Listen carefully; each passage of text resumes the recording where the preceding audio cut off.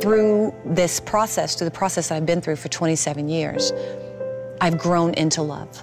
I've grown into love. And the part of me that is innately a mother is a mother. Right. But I find myself every once in a while with her still feeling like that 16-year-old.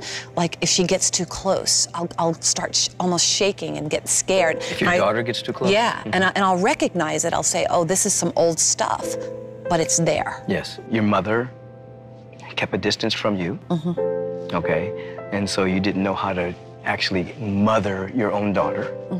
Okay, so you have that energy going on, and there's probably a little level of guilt in there that when you see your own daughter. There is. So you're gonna have to look at that guilt and know that it's coming from the ego, it's not coming from your spirit.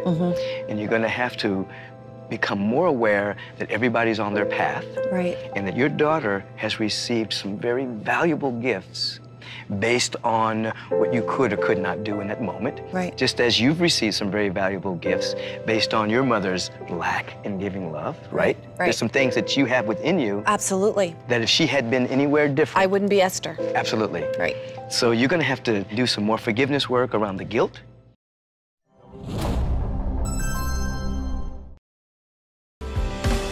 We're headed to Austin's Camp Sunshine, an organization that helps provide kids with tools they need to face challenges they come across in their day-to-day lives, something Vince remembers all too well from his own childhood.